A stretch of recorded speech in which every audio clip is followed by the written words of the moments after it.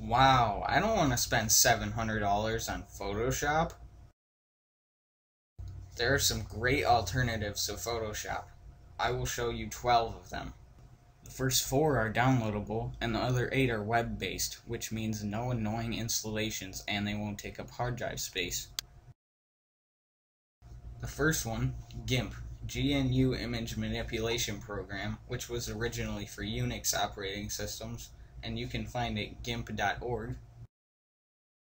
If you don't like the UI for GIMP, you can go to gimpshop.com,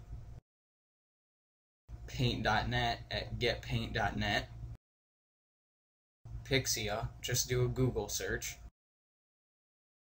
Avery at avery.com, SplashUp at splashup.com, Sumo Paint at sumopaint.com, Pixlr at pixlr.com, Picnic at picnic.com, Snipshot at snipshot.com, PhotoFlexer at photoflexer.com, and finally Pixar at pixar.us. Out of all those, find your favorite and use it. There are many things you can do with all these applications, but none of them stack up to Photoshop. If you have any to add, post them in the comments below.